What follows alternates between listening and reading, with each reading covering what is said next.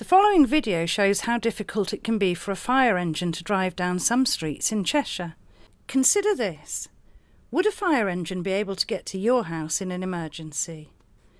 Cheshire Fire and Rescue Service is urging people to think about the way they park their vehicles to prevent lives from being put at risk. We know sometimes space can be limited, but please try and leave enough room for a fire engine to get past should it need to respond to an emergency. For more information, please visit our website www.cheshirefire.gov.uk.